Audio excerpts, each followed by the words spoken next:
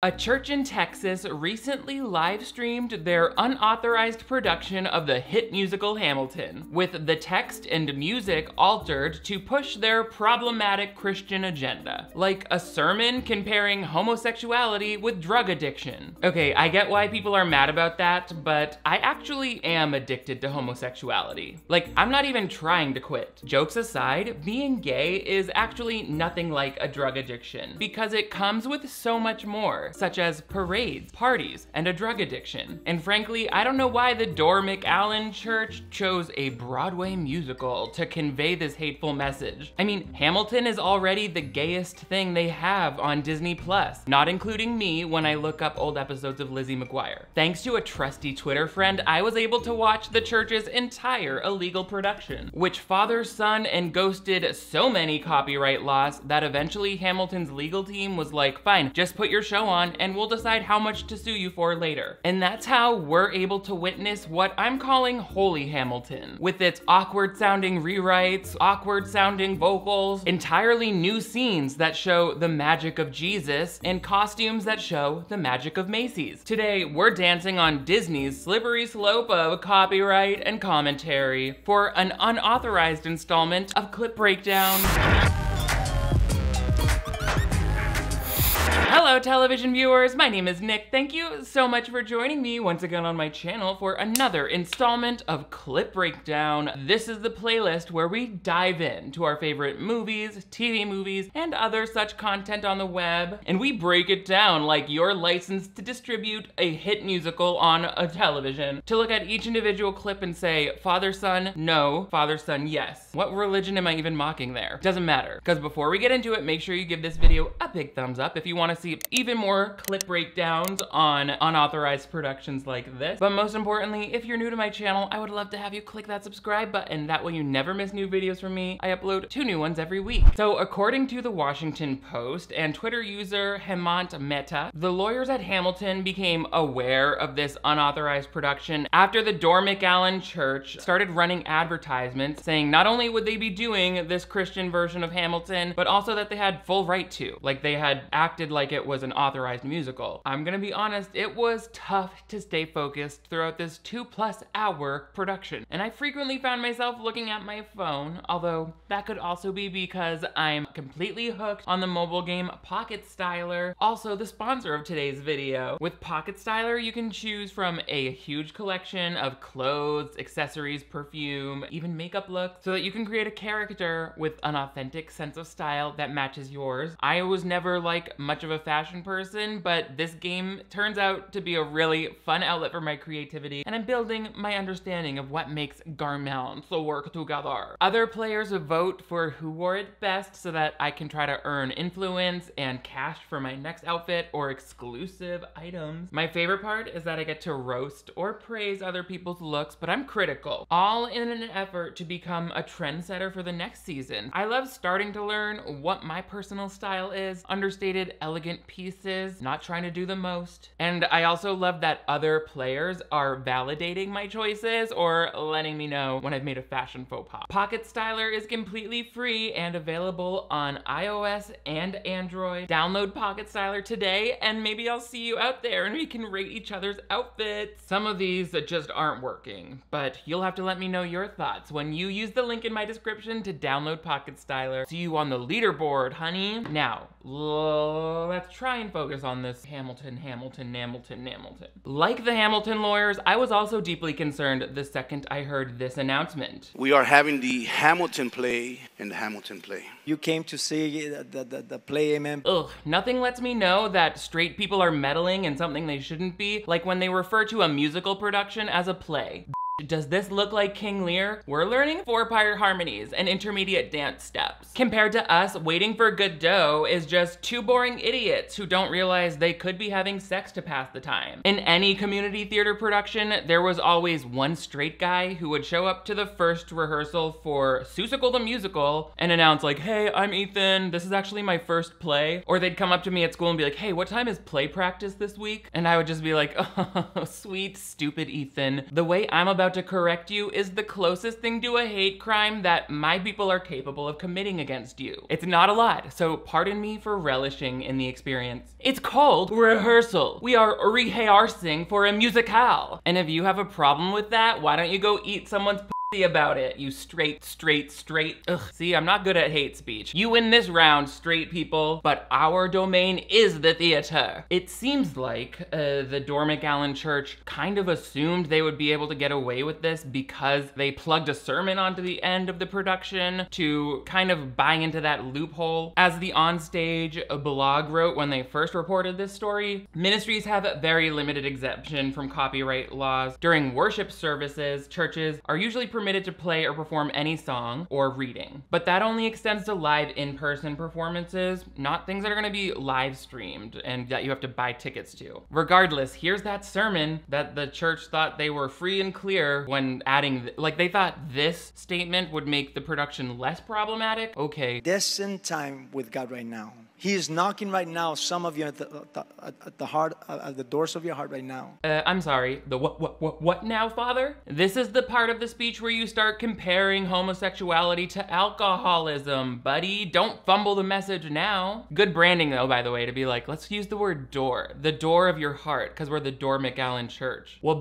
the church is on fire and the doors are locked, so you better find a new way out. If God is knocking at the back door to my heart or whatever, then you better say it with your whole chest. Deliver the word, sir. And here it comes, special delivery. He knows exactly what you've gone through. You've gone through maybe broken marriages. Maybe you struggle with alcohol, with drugs, homosexuality. Maybe you struggle with other things in life. Thanks, but I'm definitely not struggling with homosexuality. That's actually the easiest part of my whole daily routine. Honestly, my biggest struggle is deciding who I want to be homosexual with. Also, how is God gonna come down here and help me through my homosexuality? He's gonna finally introduce me to the perfect girl? Well, he already did by casting Selena Gomez on Wizards of Waverly Place. But guess what? Still gay as a lubed up cucumber over here. But this guy is right. I do struggle with other things in life. For example, right now, I'm struggling with his cheap loafers and pages of notes flapping around. How is he not off book yet on opening night? His lines have been around the longest. The Bible is older than like Les Mis on Broadway. As I said, Hemant over at Friendly Atheist here on YouTube, his Twitter really called out a lot of the biggest differences between the original Hamilton production and the McAllen Church, because large sections, I know from watching all 2 hours and 10 minutes of it, large sections of the show remained completely unchanged. But even that still would have been a problem because the church was saying up front, like, we have permission to do this, when no, they never did. Hamilton doesn't even sell amateur licenses of this show to perform yet. And this show is straight up performed by kids. What I'm gonna do is compare the original Hamilton lyrics and music and then show you right after the church's Jesusified version. How does a bastard,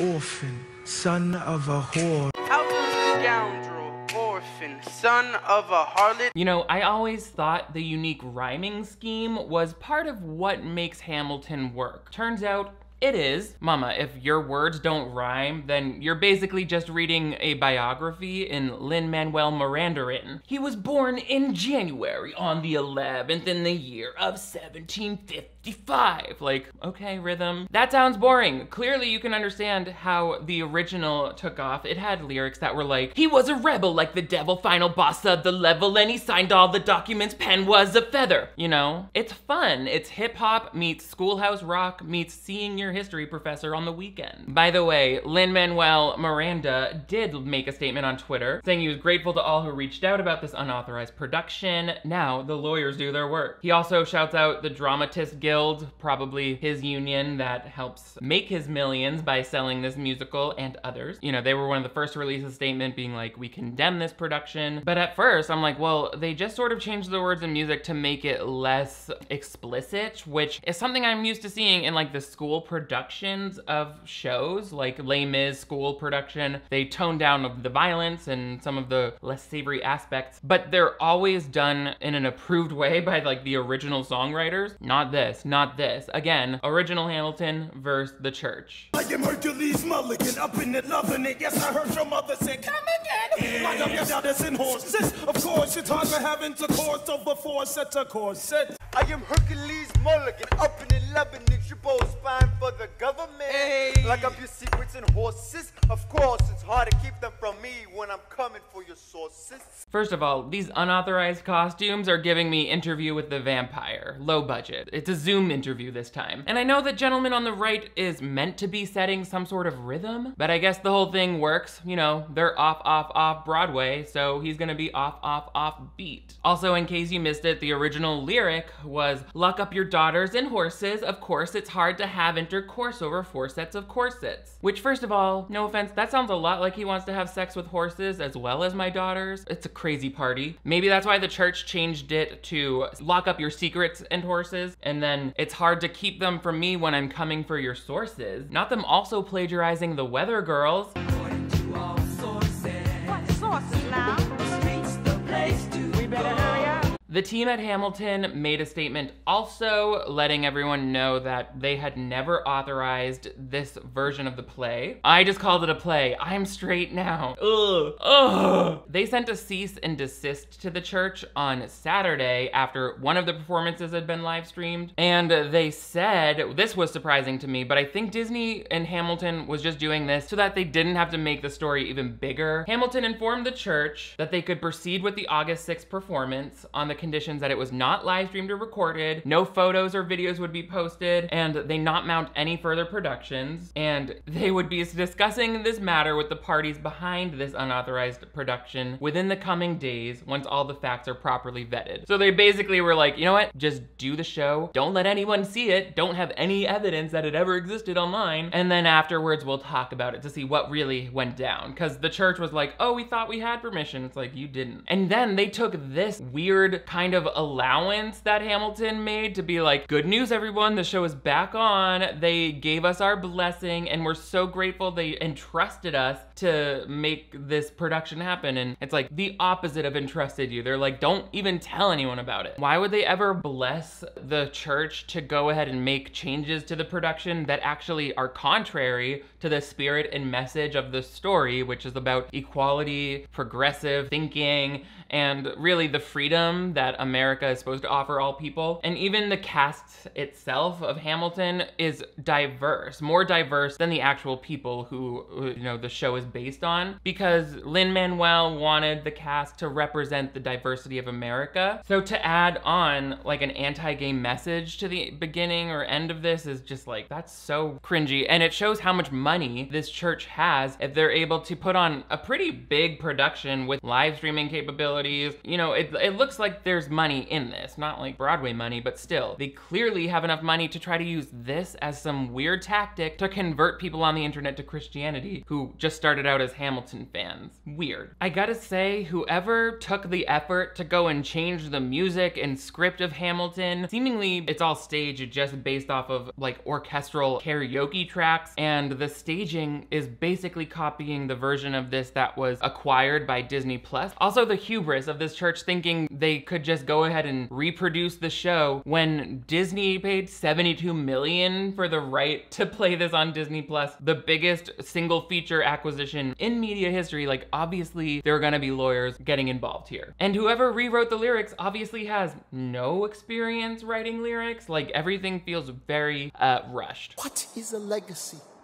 It's planting seeds in a garden you never get to see. It's knowing you repented and accepted the gospel of Jesus Christ that sets men free. Damn, okay. Why does the Jesus-y list always have so many more steps? Hold on. I get that the Dore McGowan Church thought being a congregation would excuse them from copyright laws, but why syllables? Why did they think syllables don't count for them? They said, Mary had a little lamb, and then she accepted Jesus into her heart and also repented for her sins and got baptized, circumcised, crystallized in heaven. Somehow it was catchier before, sweetie, Father John. I saw Hamilton live when it was touring at the Pantages Theater in LA with my dear friend Eric. It was so cool. And this reminded me, seeing the 2016 recording from Disney, I'm like, oh, such good music. When they're like, look around, and then when she sings this part, I forget what song this is called, but it's when Eliza Hamilton, Hamilton's wife. It's the song where Hamilton's life is describing her great accomplishments after Hamilton, spoiler alert, dies in a duel. I established the first private orphanage in New York City. The orphanage. I help to raise hundreds of children. I get to see them growing up. The orphanage.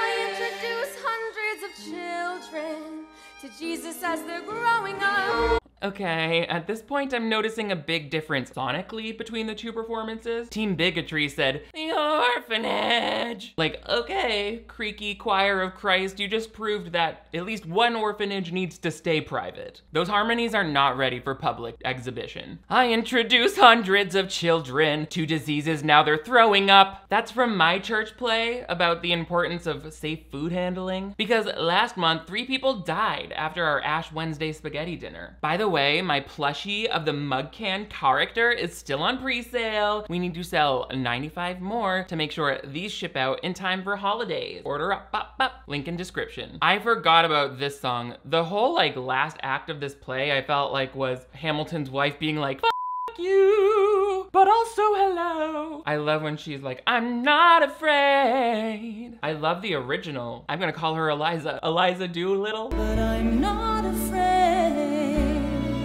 I know who I marry.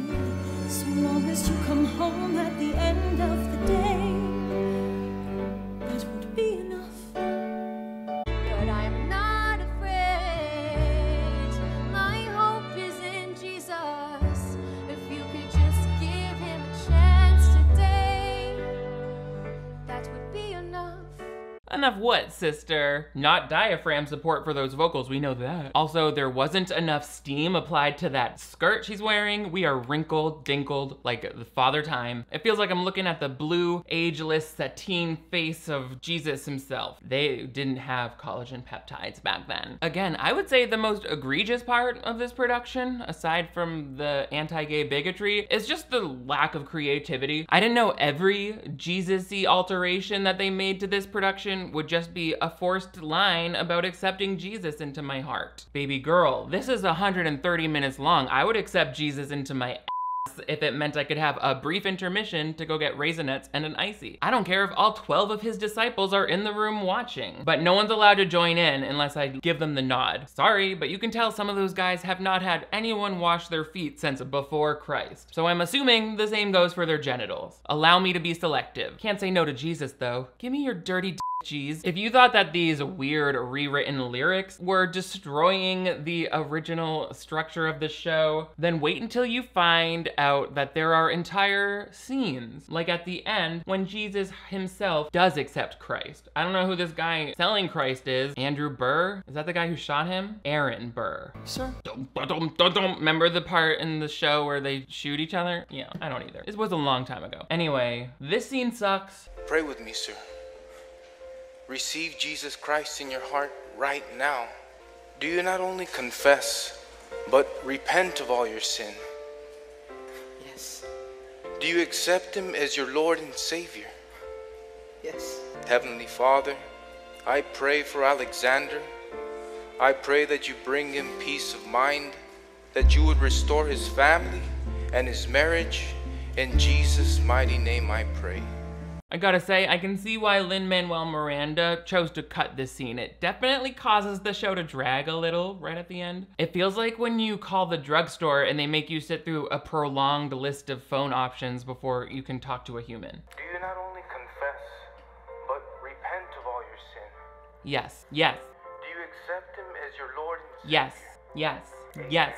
Heavenly Father, speak to pharmacist. Speak to pharmacist. You know what? F it. I'm going off my meds. Hot girl summer. No unmedicated summer. This is not the first time the Door McAllen Church has done an unauthorized production. It's just the first time they got caught. You may already know Jenny Nicholson has done a video on the Marvel movies that churches have adulterated, but the church itself that we're talking about here has also done their version of Toy Story, the Minions. It's like, are you trying to convert kindergartners by sprinkling in poorly written Jesus? Like, you're better off just like letting them watch the movie and then showing them the Passion of Christ after. That's what my parents did, and I turned out great. No Broadway production is safe. Here's a version of Beauty and the Beast put on by the church, which all of this used to be on YouTube until the legal trouble from Disney started. Suddenly it's all scrub-a-dubbed from the net. What other story do you know of an innocent prince who chose to become like everyone else, only to be hated and killed to free his people.